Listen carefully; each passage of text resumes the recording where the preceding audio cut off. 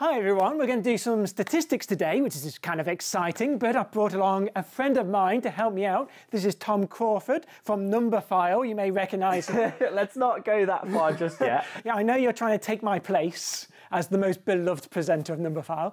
Tell us a little bit about yourself.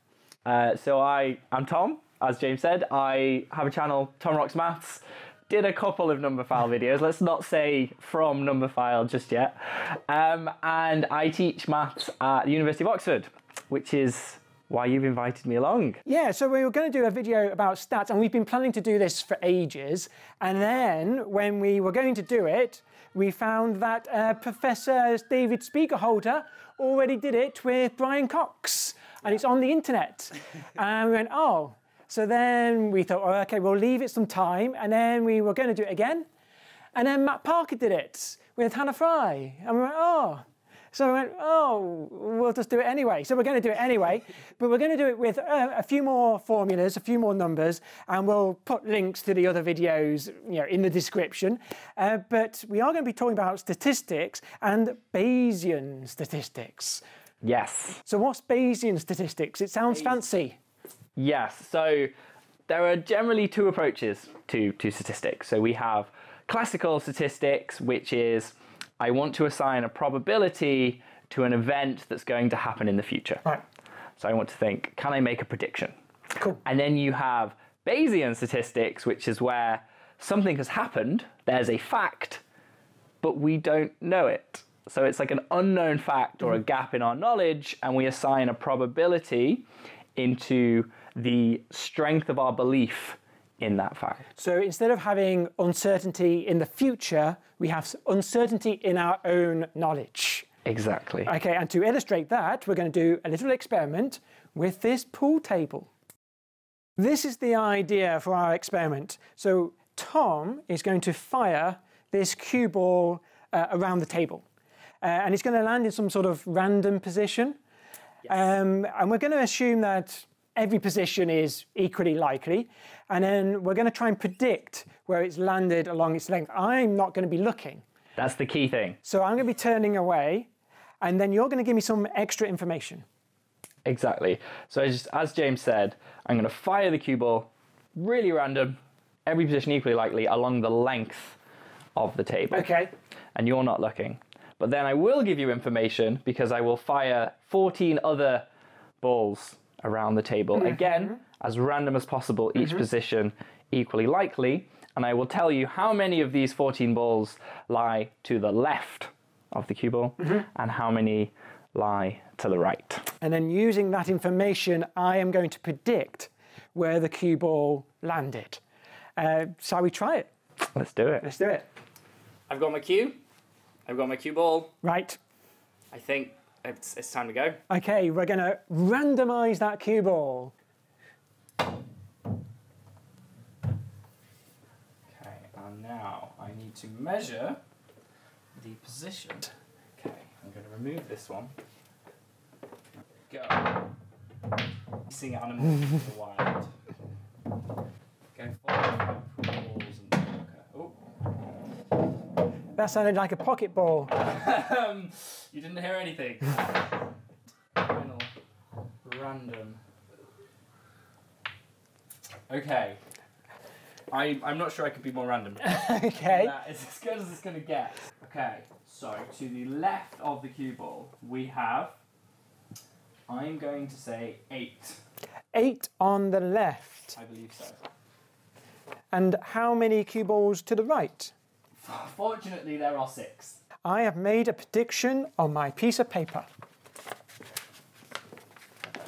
So we've now both got an answer. So you've got the true answer. The correct answer. And I've made a prediction. So when we had 8 balls to the left and 6 to the right, I feel like intuitively a good answer would have been, I don't know, 8/14 along the table. But I've actually gone for a different answer using Bayesian statistics. But Tom, you're going to explain why 8/14 would be a good answer in classical statistics. So let's say the length of the table is 1. Okay. So 0 through to 1. Yeah. Position of the cue ball is going to be P. Somewhere on this table. Somewhere on the table. So if it was a third, right, you've got P as a third, Yeah. about here, that means that the probability that a ball lands to the left is 1/3. Yep, makes sense. Probability is the right, 2/3. Yeah. So P and 1 minus P. Okay, so probability of being to the left is P, probability of being to the right, 1 minus P, but we had 8 balls to the left? 8 balls to the left. So independent events for each ball means P multiplied by itself 8 times. P to the 8. To the right, 6 balls, 1 minus P to the power 6. We both knew what was going. But the number of different ways of positioning 14 items, 14 choose 8. So all the different arrangements, which is a whole factorial thing in some big number. The factorial thing. Yeah. So that is our probability. That's the probability of the data, probability of getting 8 to the left, 6 to the right. Exactly. Now, if we plot this as a graph, we can see there's a peak at the center of the graph. And so that peak is when the data is most likely? Exactly. So the value that makes it most likely for us to have 8 to the left, 6 to the right, the value for P is going to be 8/14. Fantastic. So The frequentist approach. So that means, so the idea is if you did this experiment 1,000,000 times, then most often the most frequent result will be 8 to the left. So it's like if P is what we think it is, if the true value is 8/16, 14th, 8/14, Yes. So if you had like a million parallel universes, then most of them would have 8 to the left, and we're just assuming we're in the most frequent universe. Exactly. That is the frequentist approach to statistics, and that's where 8/14 comes from. So the problem with that method is it's not actually calculating the probability of the position itself. It's calculating the probability of the data, and it's kind of inferring what the position should be. It's kind of the position that maximizes the probability of the data. What I want to do is actually calculate the probability of the position itself. Now, before we did the experiment, I just thought every position must be equally likely. Now, once I've got information, that might change. I might decide that some positions have become more likely than they were before. Now, to do that calculation, I use something called conditional probability, which is looking at the probability of position after getting the data. But at the moment, I don't know how to calculate that. We're going to use something called Bayes' law. So some of you may have seen Bayes' law before. If you look it up in the textbooks, it looks like this. And the idea goes back to Thomas Bayes. Not just Mr. Bayes. Not just Thomas Bayes. Yeah, there are other mathematicians who were involved with the theory as well, Richard Price and Laplace. So now let me show you how I use Bayes' law to calculate the probability of position using the data that you gave me. So if you look at Bayes' law, it's now going to look like this. And actually, we've worked out a lot of this. The probability of the data is what Tom already worked out. We've got that. We just put that into the formula. You're welcome. Yes, thank you very much. The probability of position, well, before we had the information, we were just assuming every position was equally likely. Now, to make it simple, let's just say, we'll divide the table up into 100 strips. So we've got little thin strips. So we're going to have like 101 possible positions. And then we're going to say those are equally likely. And then the only thing left to work out is the probability of having 8 balls to the left, and then you just work it out for each position, and then you just add it all up, and it's kind of tedious, so I've already done it. And if you do the whole thing, that whole constant term turns out to be 446. Not to rain on your parade, James, but did we need the constant? No, so I've done more work than was necessary there, because what you can do, and it's nice this, I really do like this, we can just ignore the constant term altogether. So we can just say it's proportional to this, and then, well, the sum of the probabilities at the end have to add up to 1, so we just rescale everything at the end of the calculations. So now we've got a probability for each position, and we can plot that on a graph. We get this curve. So instead now of just maximizing the probability of the outcome and assuming we're in the most frequent universe. What I did. Guilty. We can use all those probabilities to work out the average position. To work out the average position, you just take the probability of each position multiplied by the position. That's the formula for an average of position.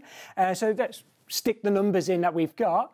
And I've got an average of 0.562512. There is no way on earth you did that in your head. No, I'm reading it off that piece of paper behind the camera right now. I'm afraid I do have one other slight issue with your calculation, James. With my otherwise perfect calculation, I have seen no problem whatsoever. It was otherwise perfect, but I'm just wondering why you picked 100 slices for the pool table. Yeah, okay, so it didn't have to be 100 slices. The idea is we wanted to take thin slices and then hopefully we get a reasonably accurate answer. My answer was still kind of an approximation because in reality, position is continuous. But if you imagine taking, instead of 100 slices, just more and more thinner slices, this would tend to a continuous line. If you do that, you actually get a curve that looks like this. It's called the beta distribution. And we can use the beta distribution to work out the average position. There is, in fact, a formula for this. And the formula looks like this. So this is the formula for average position. And it means here, if we have L for left balls, and R for right balls, then the average position will be L plus 1 divided by L plus R plus 2. This is the formula you get using the beta distribution for the average position. And I'm guessing this is the one you used. And this is the formula that I used for my prediction. Let's check it. Let's Shall we see if you're right. See if it's right. Okay, so I've got my prediction here. Are you nervous? I'm nervous. I don't know. I have no, okay, so let's just emphasize I don't know what the true answer is, and you've got the true answer, and I haven't seen it. I've got the Bayesian predicted answer. I'm really nervous. Shall we see how they compare? Okay, what shall we reveal first? Well, 3, 2, 1. Okay, 3, 2, 1. All right, 3, 2, 1. Go. Oh, now I'm not too sure about that. I've got 0.5625, reality 0.70. I don't know, I don't feel that's too close, so statistics is a lie. It's something. However, Yes. second bombshell, ladies and gentlemen. I have my other calculation from the Frequentist. Right, so this would have been the answer in a most frequent universe. In the most frequent universe, Instead of an average universe, we would have expected. a little bit higher. So I think It's closer, isn't it? The Frequentists. whole three things. Frequentists are a little bit closer than the Frequentist average. has beaten Bayesian. Oh no, it's all a disaster. Bayesian statistics is a lie. Why did we make this video about Bayesian statistics?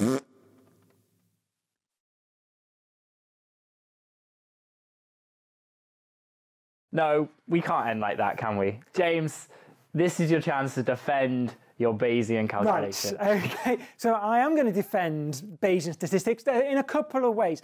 For a start, if we wanted to do more data, if we wanted to add more balls and get more results, then one nice thing about Bayesian statistics is I don't have to start again from scratch. So before, I assumed that every position was equally likely because I had no information. Now that I've got some information, I can actually use that probability as my starting point and then add extra information to it. My results are going to get more accurate. That's one thing. The other thing that's good about Bayesian statistics is we do get a full range of probabilities for all the positions. And we can use those probabilities for the positions in many kinds of calculations, not just working out the average position, other calculations as well, where we need the full range of probabilities for every position. There, done it. Defended. I'm sorry. I'm not even sorry to say. I'm going to say, based on our experiment, I am a Frequentist. And that's a Bayesian argument.